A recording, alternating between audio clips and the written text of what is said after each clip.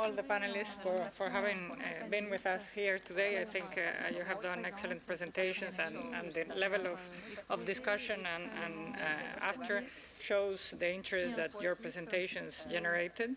Thanks all of you also, the member states, for sharing, first of all, sharing with us your experiences, and also certainly from our perspective at IOM for acknowledging all the work that IOM is doing in this field with you or with your support.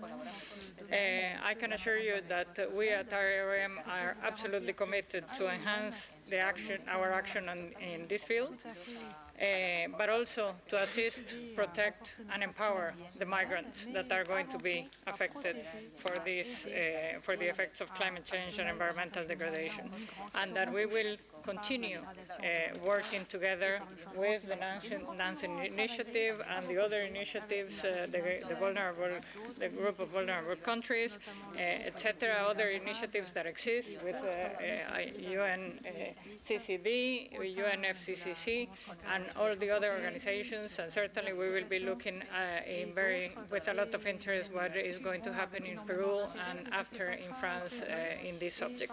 So thank you very much, and my apologies to the chair for the time that we overspend in this panel. Thank you very much to all of you.